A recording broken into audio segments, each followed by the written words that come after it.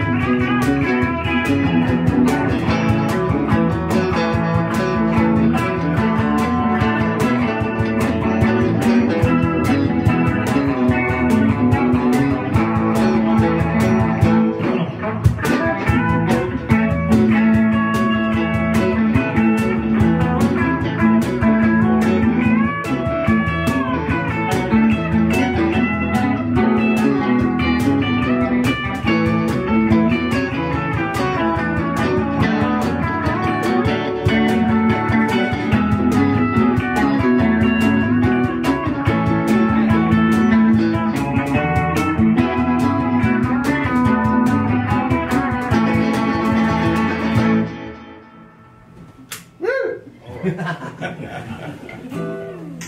All right.